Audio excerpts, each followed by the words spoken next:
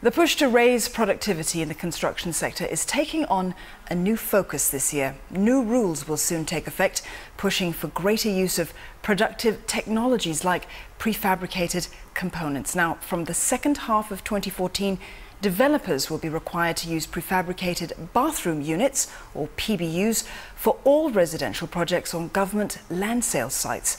Singapore Contractors Association says this is a significant step in getting upstream players like developers on board productivity initiatives. Lynette Lim has the report. These prefabricated bathroom units are like Lego blocks that are hoisted up by a crane and then stacked one on top of another.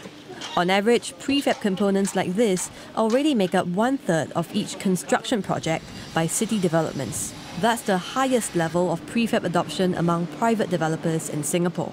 This prefabricated bathroom unit was transported from a factory in Johor, Malaysia. And if you look inside, the fixtures here are installed right on site at this construction site in Sengkang. And developer CDL says that with the new rules, more projects could have a prefabricated component in them in the near future.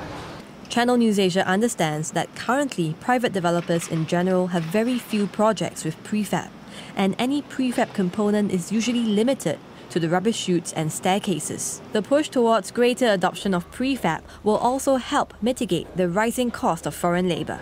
In countries like Australia, their labour cost is almost 4 times as that of Singapore. In Hong Kong, it's about 3 times more than ours. In these countries, developers have no choice but to adopt extensive prefabrication to address the high worker salaries.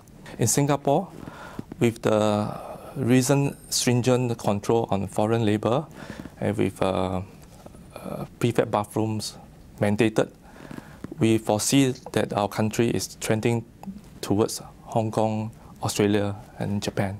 Despite more prefab work coming along, contractors say it'll be easy for them and their subcontractors to adapt.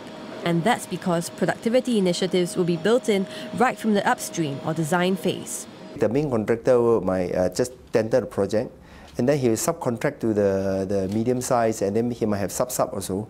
So the bigger guy will teaching the smaller guy anyway to learn their part. Some, not necessarily the smaller guy will be, run out of job, because there's a needs, like a specialized thing anyway, like installation. If you use precast, they are doing installation. The Contractors Association estimates that costs for construction projects could increase by 10% in the short term because of the cost of transporting prefab blocks. However, as the building industry adopts higher levels of prefab construction in the near future, CDL says more precast supply could enter the market, thereby lowering costs.